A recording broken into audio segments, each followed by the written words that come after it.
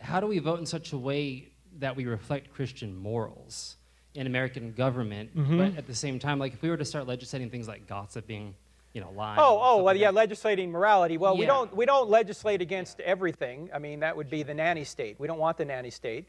We want freedom, but we have to legislate on the big issues, life, liberty, those kinds of issues. There has to be legislation. I mean, in fact, this was talked about today in the hearings regarding the Supreme Court.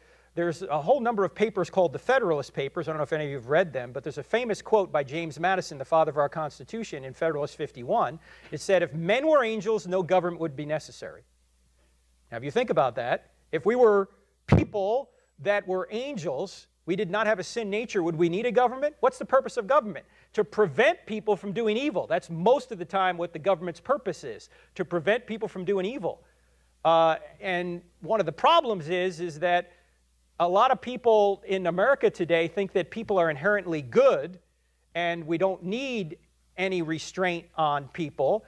But I ask you this question. Let me just do a little survey here. What do you think would happen if the police walked into this particular room here tonight and broadcast this all over the local area, that they said tomorrow from midnight to midnight you can commit any crime you want and it will never be prosecuted?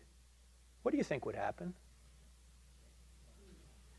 Would Best Buy survive? Would the Lexus dealer survive? How many people would be murdered or raped?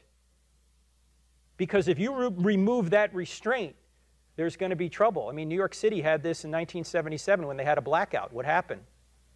It was a jungle. I mean, it was every man for himself. So people, it's easy to be bad, it's hard to be good. That's why we need some kind of government.